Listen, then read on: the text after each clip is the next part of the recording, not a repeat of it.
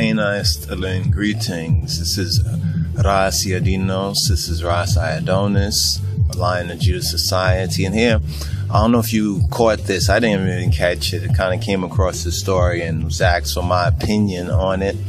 And it's an interesting story. I looked at it and basically, let me give you an overview. It's Big Brother Africa. Yep, you heard it.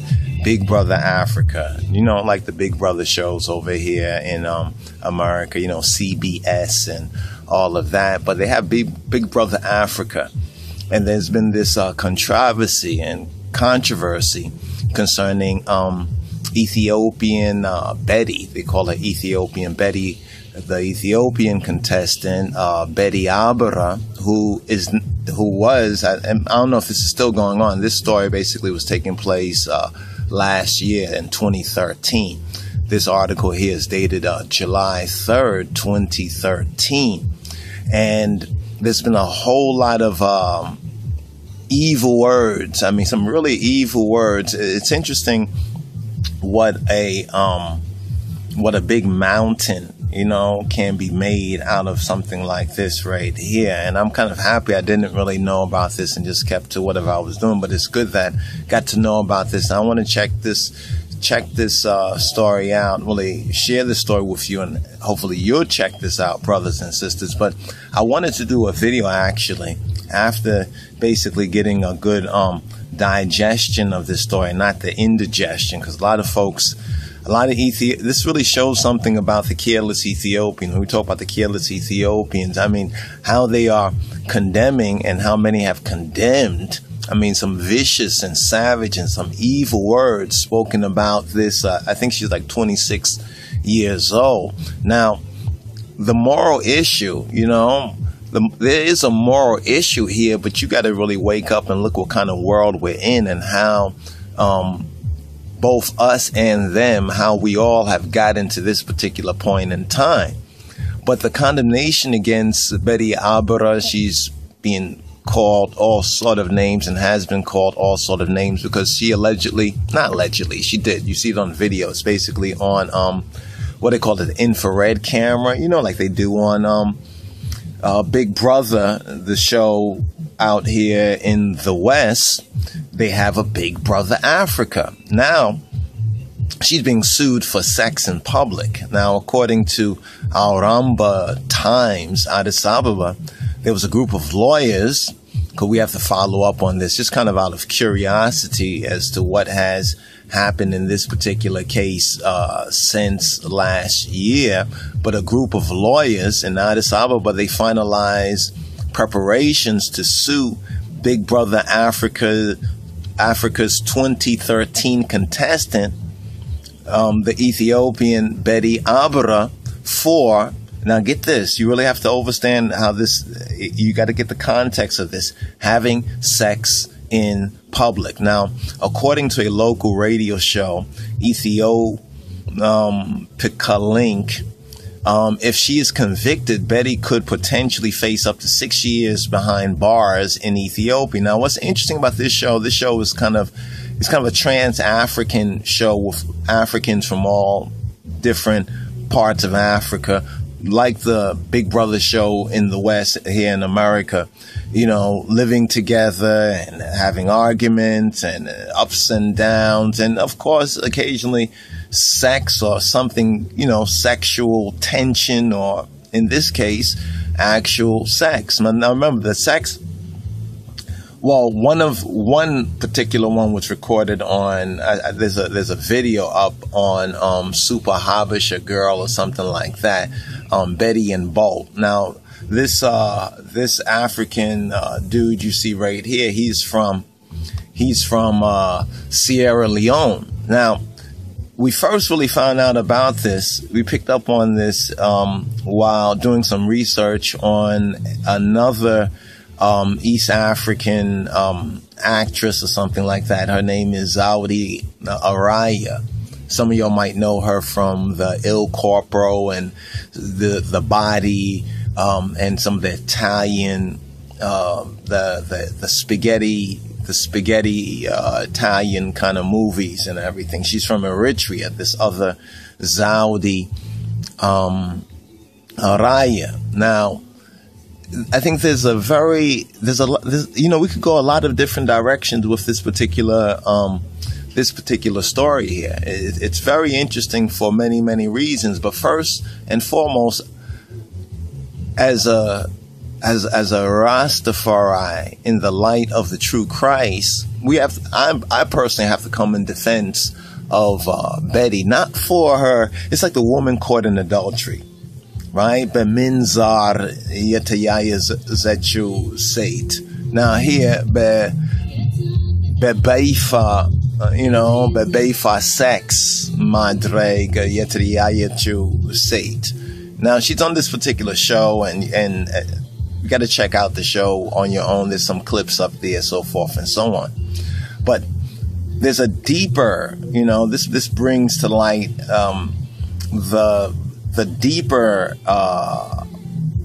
falling away and falling from grace of Ethiopia and Ethiopians, right, at home, as well as Ethiopians abroad. Now, Ethiopia's Betty and Sierra Leone's Bo, they became the first couple to engage in a sex act in 2013's Big Brother Africa. Ooh, sex act. But you know what it's really about? It's really about blackness. That's what it's really about. It's really about blackness. Because if you go on some of the Ethiopian blogs, some of them are there. Some you have to have a little bit of Chilota, ability in the Amharic and in their transcription to really understand what they're saying, even though a lot of them are very insane. I mean, the hatred that's being thrown at this particular young Ethiopian here for something that morally there is a point there, but it goes beyond the fact that she just had sex, but it's who she had sex with, because we've been seeing a lot of kind of movies where Ethiopian and African and black women having sex with white guys and these kind of European, Africa kind of romance, kind of crazy flicks and everything, which is part of the white man, the European's fantasy. But when the European fantasizes, it's about having sex with Ethiopian and black women. For the careless Ethiopians, it seems like a step up.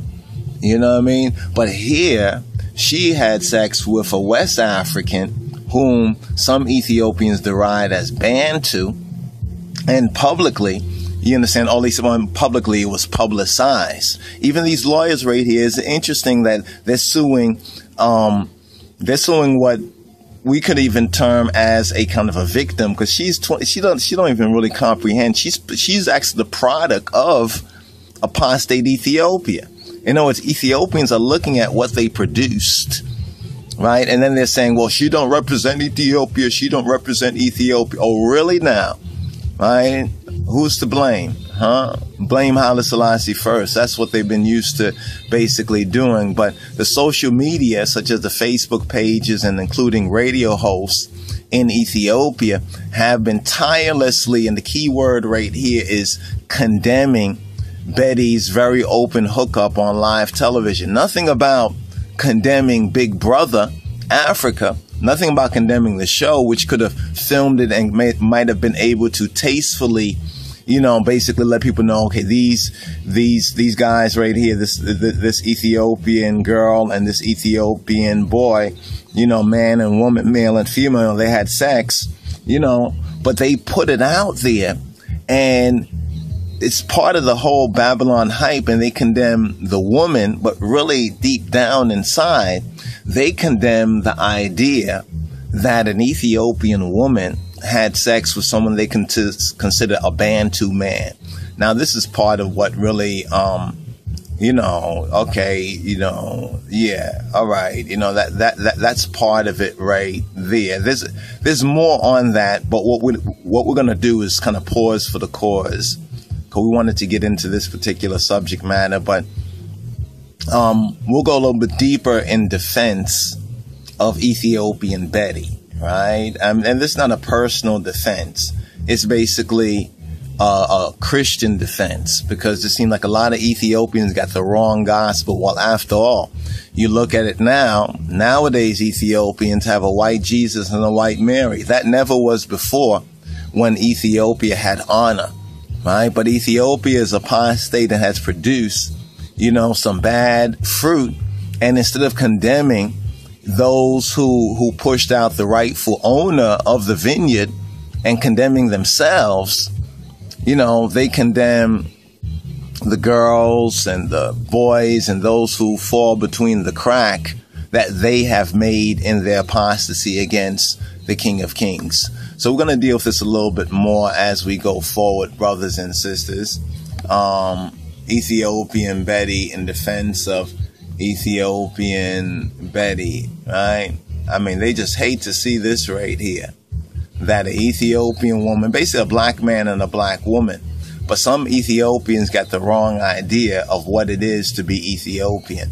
They forgot that the term Ethiopian refers actually to African. So really, there's nothing wrong that is going on here in principle, but something has already gone wrong, and they don't recognize the prophecy of it. So anyway, my brothers and sisters, this is what they really fear right here.